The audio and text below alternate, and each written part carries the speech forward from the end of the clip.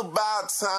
What's going on? Rumor report. This is the Rumor Report. Talk to him. With Angela Yee on The Breakfast Club. Now, how about this, Charlamagne? LeBron James just paid $36 million for a new home in L.A. Now, check this out. Now, this home, he makes $37 million a year from the NBA, but he bought this house for $36 million. It's a Beverly Hills mansion. It's 9,100 square feet.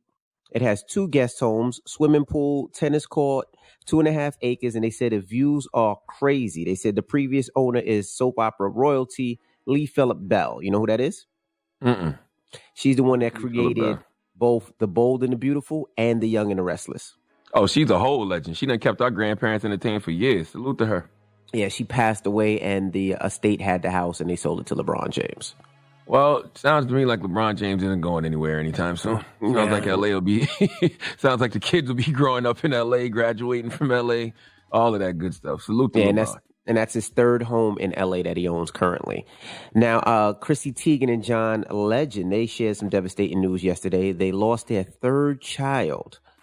Chrissy put on Instagram, "We are shocked and in the kind of deep pain you only hear about, the kind of pain we've never felt before. We were never able to stop the bleeding," because she talked about the bleeding, "and give our baby the fluids he needed. Despite bags and bags of blood transfusion, it wasn't enough." So that's horrible. Sad. I can't imagine. I don't want to imagine. I mean, you carry a baby for 8-9 months. You start doing all the preparations. You probably got the room ready. You got toys. People sending you stuff on the registry, and then that happens. That's got to be beyond heartbreaking. Yeah, you don't. Well, I didn't necessarily realize how hard it was to have a child, especially because I have so many, and it was so easy until we tried to have Brooklyn, which was the last one. And right before Brooklyn, Gia and I had a miscarriage. It wasn't as late, but it was more difficult than before, and we understood, and we've heard so many stories of women having miscarriages and didn't know how to take it. So it is a big thing. So definitely praying for John Legend and Chrissy Teigen. 100%. On the other note, another note, Usher welcomes a daughter, Sovereign Bowl Raymond. So we got to congratulate to Usher, and also Usher.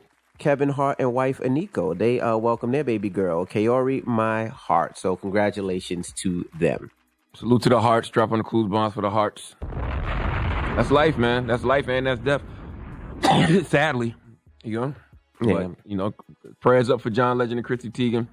Mm-hmm. And prayers up for Usher and, his family, and Kevin and Aniko and their family. You know what I mean? Yeah. Prayers up for everybody. Now, also, I don't know if you watch this show. I really love this show. It's called Storage Wars. Do you ever watch that? No. Well, they're saying a storage container how Storage Wars works is they pretty much auction off storage containers when people don't pay it. So when people die or they don't have money and they don't pay the storage containers anymore, they auction it off and you never know what's inside. So one person purchased a storage container. It was all Kobe Bryant memorabilia. So it was like 35 pairs of shoes. It was jerseys. It was Lakers practice gears. There was a Lakers all access badge that said Mamba. There was tax paperwork and more. They believe it was probably one of Kobe Bryant's storage containers.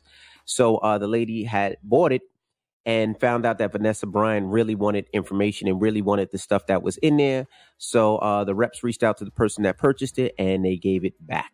So that was pretty God bless her. All that stuff back. Yeah. God bless her. Did she give it back for free? They didn't say. They said a number of personal items, worn items, and paperwork were sold. Well, they were sold directly back to the Bryant family, so it was sold. Interesting. I wonder if you was in that situation, would you sell the memorabilia back to the family, or would you just give it back to the family? I'm gonna be honest with you. The type of person I am, I would have just given it back to the family, only because it doesn't necessarily feel. Yeah, it doesn't feel like it belongs to me. Correct. And plus, due to the circumstances of Kobe's tragic passing, I would have just given it back to the family personally. That's me. Yeah, but the person sometimes when they do these storage containers, you don't know how much a person has. So if you pay $3,000 for this container, you might not have the money. You might invest it all in getting it back, though. Listen, I'm not mad at the woman for what she did, or the person. Was it a woman, a guy, or a girl? I didn't hear that part.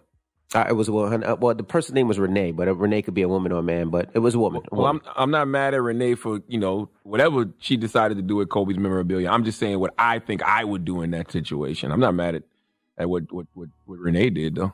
Okay. All right. Well, that is your rumor report.